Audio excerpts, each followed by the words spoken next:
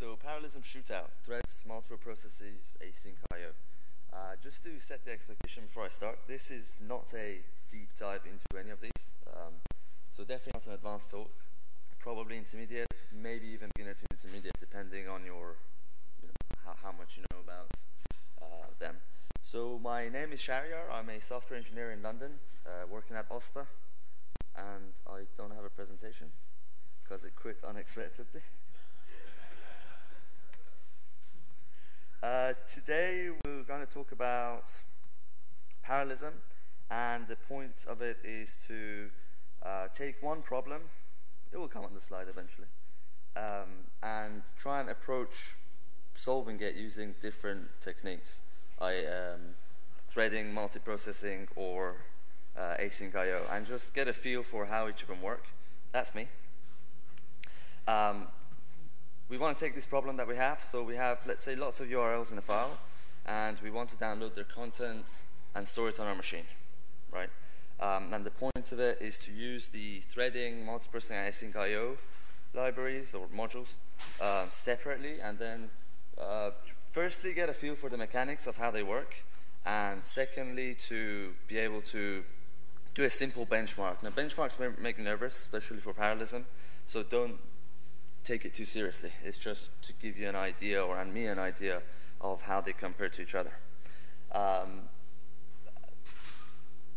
So before we start, I'm just going to break down the problem into three main bits. So the first is that we're going to read the URLs from a file. The second part is to download it from the internet. And the third one is to store it on our machine. Right? But before we begin, just a quick reminder, who is familiar with I/O-bound and CPU-bound types of computation? Excellent. Just a quick recap, CPU-bound are basically computations that are hungry for CPU, so if you give them more CPU or faster CPU, they perform faster and they end quicker. And I/O-bound computations are ones that the time it takes for them to complete, it depends how long they're waiting for I/O. So you can give them a really fast CPU, but it won't make a difference because it's blocking on I/O. So to go back to our three original sub problems, reading URLs from a file, I/O-bound, right? Because this access, we're reading it. Downloading content, I/O-bound, HTTP request, again, we have to block and wait. And storing the content on our machine, again, we're writing to disk, so that's I/O-bound too.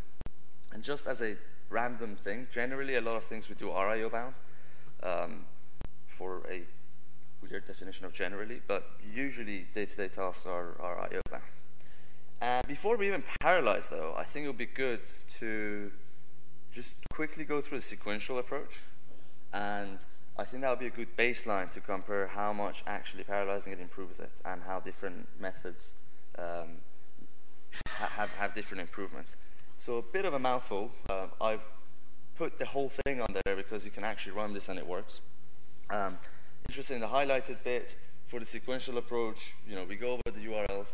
Those functions are just for convenience, so that I don't have to write a lot of things again, but they do what they say they do. So we go over the URLs, we get the content, and we put it on a machine. But we do this sequentially. So we do one, we do the next one. And when we're thinking about tasks, or when I think about tasks, and if I want to make them faster, I would have to think about, so how does this look on my CPU over time, right? So the way this looks is that it's only running on one of the cores. Let's say we have two cores. As far as I'm concerned, second core is skiving, right? Because it's doing its own stuff. But as far as my task is concerned, it's not doing anything. So I'm doing a bit of work getting the URL, downloading it, storing it on a machine, then doing the next one. Just continues like that. But to even be more accurate, what's actually happening is that we're doing a tiny fraction of CPU work. Then we're doing nothing, which is the dotted lines, because we're blocking for I/O. CPU is not doing anything. And then we do a tiny amount more CPU work. But the reality, this is not actually to scale. So if I was to show it to scale, the bit where the CPU for this particular task is actually engaged is very, very small, right? So this is a proper I/O-bound task. And just to show how this works over multiple URLs, so we have like one URL takes a tiny amount of time, 30 URLs takes a lot more time. By the way, in the beginning I said the problem statement is that we have lots and lots of URLs. I've just used 30 in this case because it was much easier to like run it multiple times, but imagine this over a gazillion URLs, right? It's not going to happen with sequential approach. But it's good, it just predictably goes up linearly. So threading is the first method we're going to use. Threads in Python are actual real threads. Also, there's no controversy in this. I'm not going to talk about the global interpreter lock or fix it, or it's just there. That's not going to happen. But just so we know, threads are actual P threads or Windows threads or whatever. They're real threads, right? And quick recap on how to make them. Is everyone familiar with how to use threads? Okay, fair enough. So quickly, we can make them two ways: either subclass threading the thread and override the run method, or just have a function and use the normal thread class, pass it as the target, and let it do the work. To run the threads, it's just called the start method, not the run method. Call the start method, and it goes and does its stuff. And it stops when your actual function, so in the left case, the run method, and in the right one, the actual do work function, the thread stops when that function has reached the end, right? But what if that function never reaches the end? What if we have a while true in it, so we want it to do constantly work? Then we have daemonic threads. So we pass a daemon equals true to the constructor, and that tells it that you will stop whenever the main thread stops. So when the main thread stops, that will stop. Otherwise, the interpreter will lock if we don't, because the main thread stops, but everyone else is still running. It's confusing.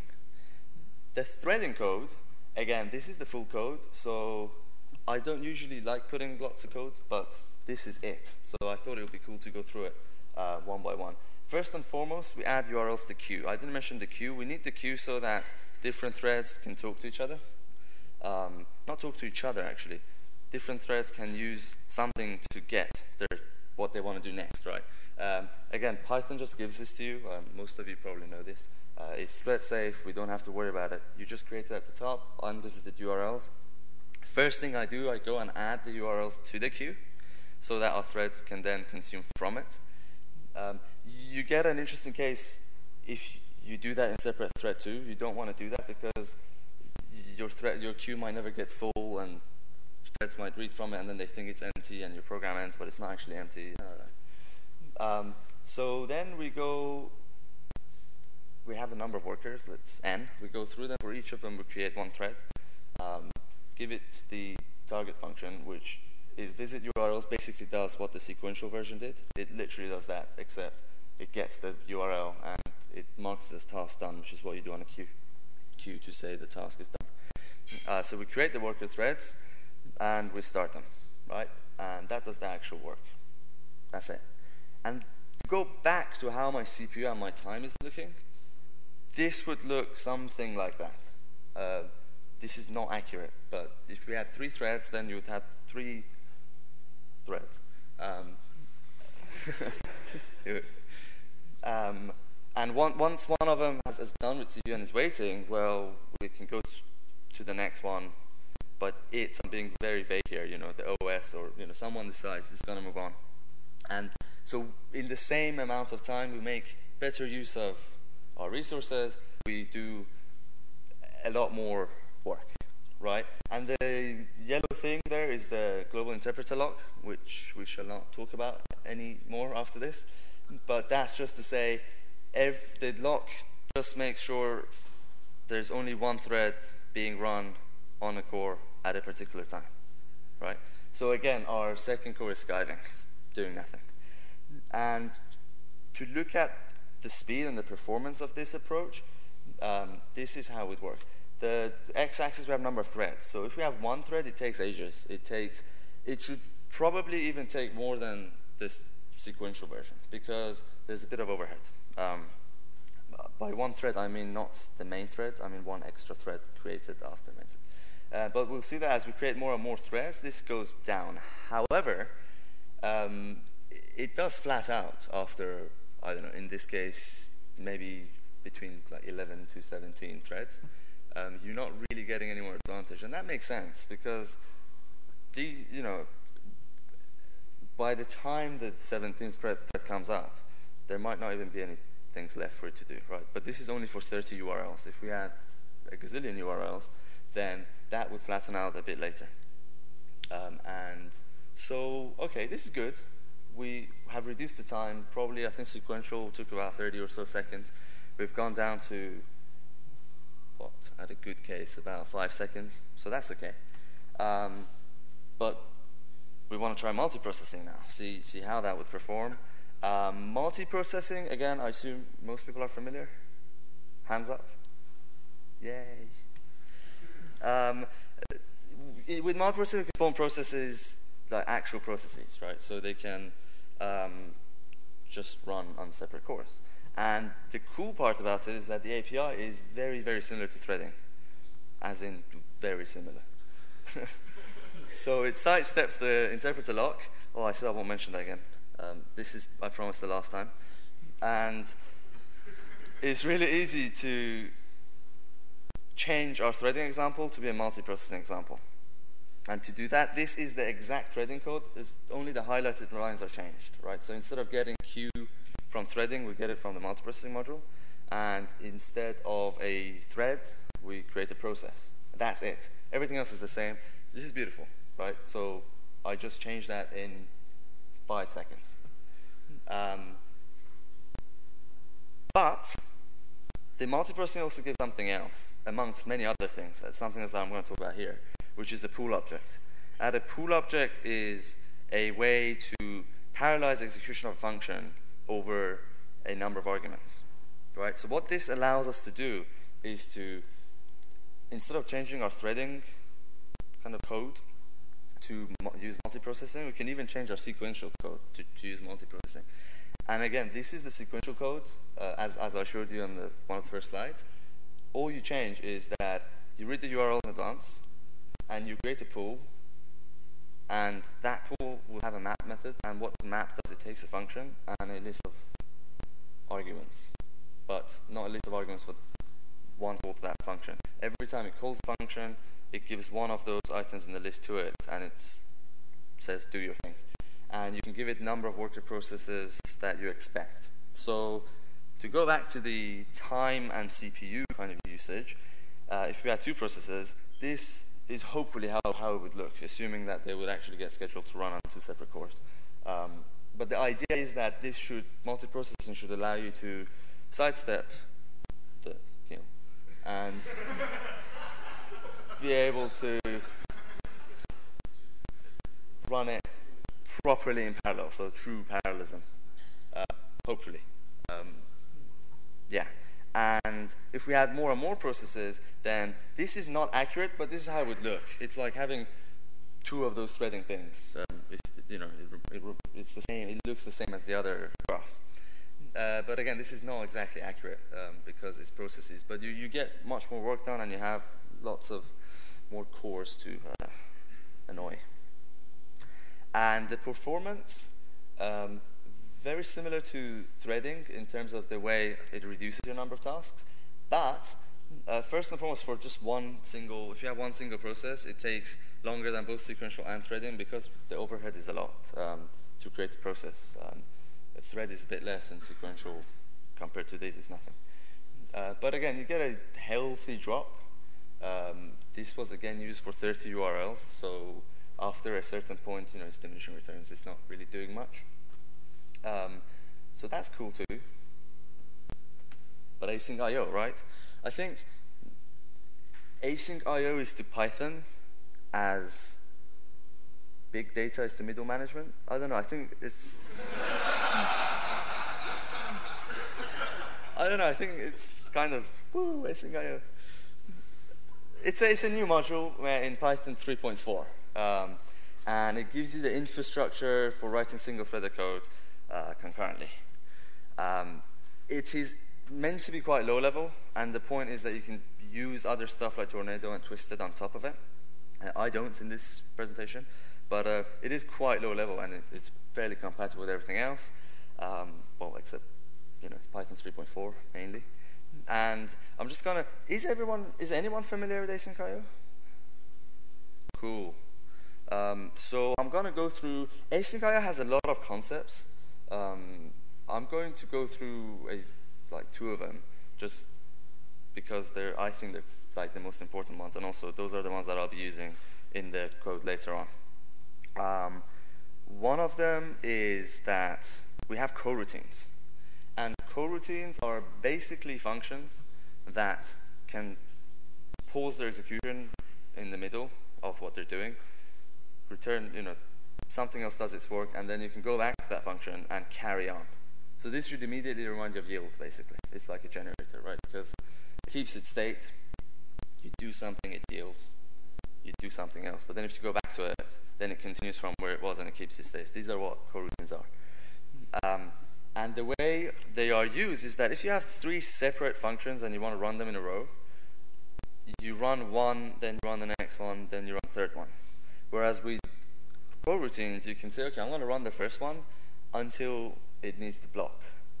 When it needs to block, well, you can yield. I can do my own stuff. I can run the second function. And then it does it the same way. I mean, I think this demonstrated well, where it does it in a row of 3 separate functions.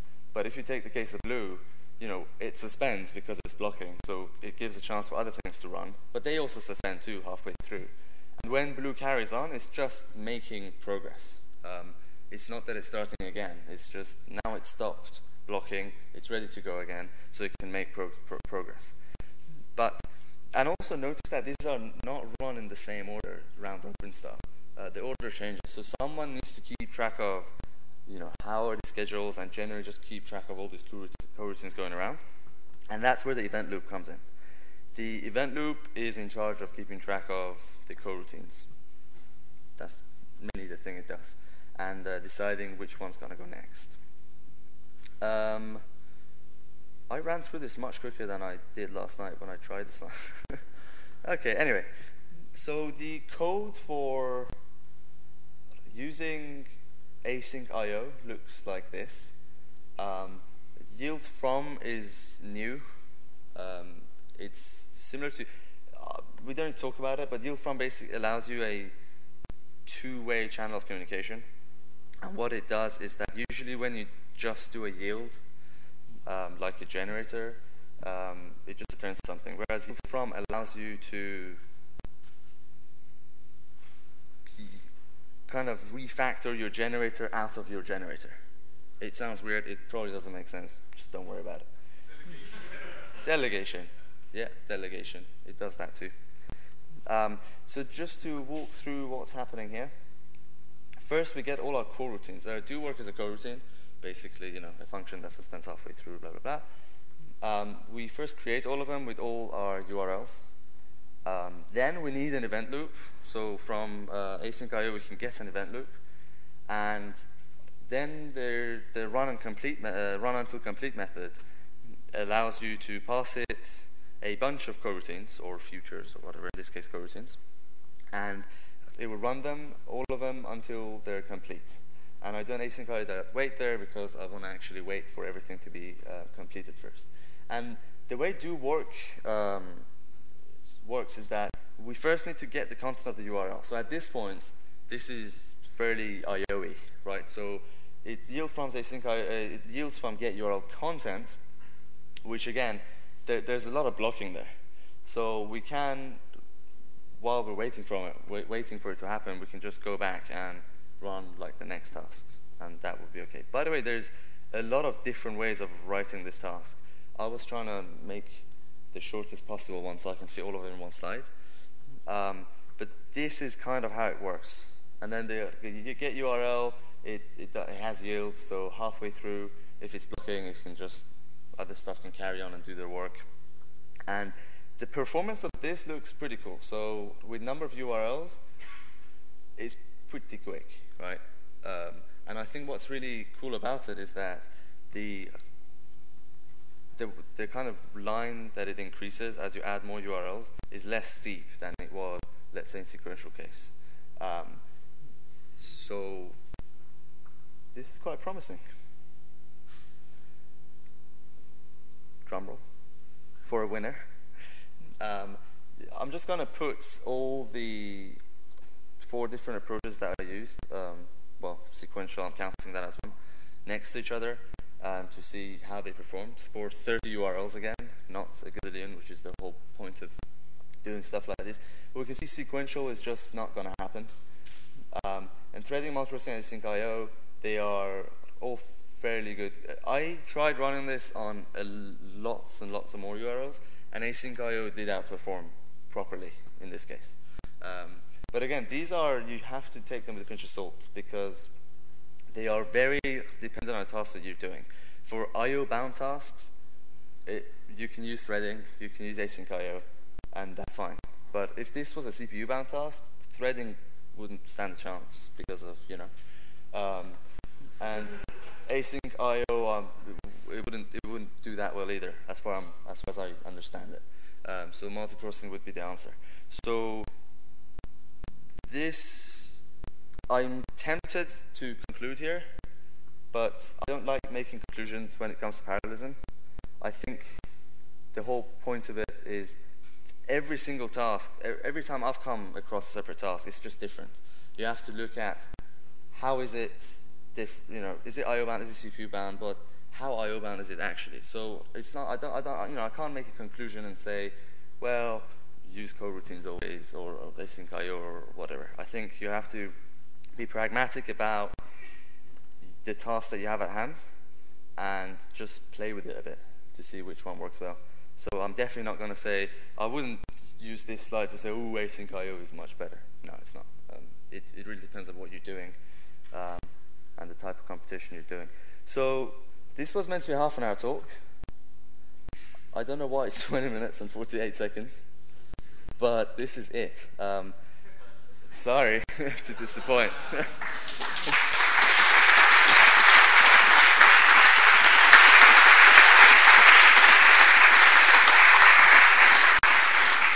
Just to waste another minute, please, if you want to give me feedback, other than your talk was too quick, anything else, please get in touch. We can talk about it. If you want to try other stuff with my code and some other resources, I've put together some great links and videos of stuff that will be on that URL on GitHub right after this talk. I'll do it when I get out there. It's there, I just have to make it public. Yeah, this is it really. Q&PA. We have a bit of time of questions. We have time for like 4,000 questions. So, did you ever do something crazy like combine these techniques, have multiprocessors that run threads and use async IO in the threads? So the idea for this talk, initially when I proposed it, was to at the end do something like that. But then I didn't have time. Yeah, so I didn't realize that I would have like 12 minutes of doing crazy stuff. So no, I didn't. Sorry? Hi, thanks for the talk. It was very interesting, quite concise. Yeah. There's something that it's a quality. There's something that really puzzles me. Can you please show again the slides with the threading or the multiprocessing time? I really don't understand why when you have one thread, it takes, we'll see the number, I don't know. Sorry, one sec. This one okay? You want the diagram? The times, please. Let's check this out. The next one, I think. Oh, so, or whichever other processor, the next one, there's this one, yeah. I really don't understand when we have one process, it takes more than 30 seconds. Oh, yeah. So, what did I do wrong? Or did No, this is one process for 30 URLs, right? I mean, so, okay. Right, okay. So in the sequential version, if you want to download 30 URLs, this is basically sequential.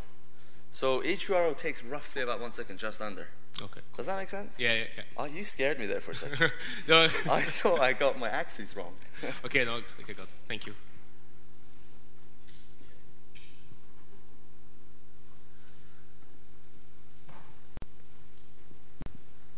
Guys, we can talk about life too if you've run out of questions, because we have another 15 minutes. About the life and everything 42, but besides that, what about gevent and green threads? So you can use stuff like gevent on top of async IO, which is pretty cool. I haven't done it. So you could definitely use it. You could tornado twisted, everything. That was, I think, the way asyncio was designed was for it to be for other frameworks like that to be able to build on top of it. That's why it's quite low level. But I don't have any chart performances for it. What I can do, however, if you're interested, if anyone else is, I can do that, add it to slides, and when I put the slides online, it could be included. Is that okay? I'll do that. That would be great. Okay, yeah, I'll do it. Actually, yeah, okay. Gevent does not run on top of asyncio. There we go. It's its own event loop. It's completely different. I'm wrong. Okay. Well, yeah, I have to look into that. Yeah.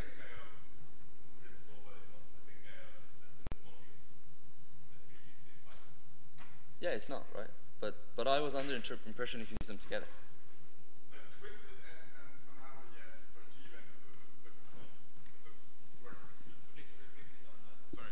Yeah, I was just saying that you said gevent, tornado, and twisted. So gevent does not fit in there, but tornado and twisted definitely do. So they can run on top of asyncio.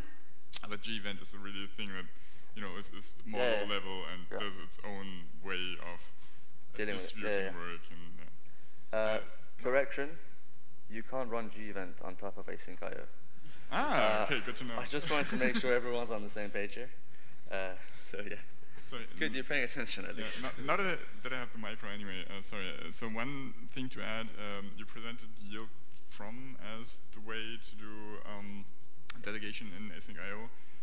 So Python 3.5 will have a new syntax for that, which was used, it was changed before because there were problems with yield from and mixing them with generators, and so generators don't work, but coroutines do, and so that was all a bit of a mess. And so there's new syntax now that goes, coroutines are defined with async def.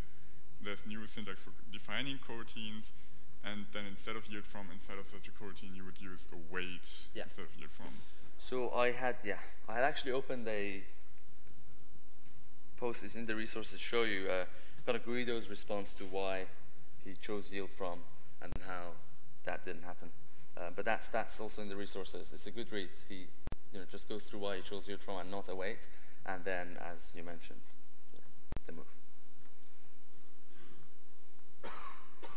Guys, we have at least 20 more minutes. Yeah, I think just something very quick. What about memory overhead? Because I have the impression processes can, or even threads can take much more memory than asyncio, for example. Yeah, they can. Thank you. So, but again, I don't want to. I really get nervous when I have to do a conclusion like that, though. Yes, they do, but I think you have to look at your tasks too to see what it does. But yeah, I mean, they do. So. About the overheads, did you happen to get a chance of testing something here, like say a 4-core hyper-threading processor for the multiprocessing? I didn't. Maybe I should. Might be interesting to see. I feel like I've disappointed a lot of people today by not doing all this. Guys, time is finite. Yeah. In fact, yeah, do it. Do you know what? That's great. I want to put this code up. Well, it is up. I want to make it public. And, like, just feel free to contribute. And then next year, I can do the same talk, and it can take longer.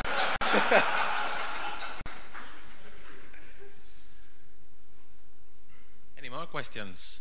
Lunchtime? Yes. Thank you very much.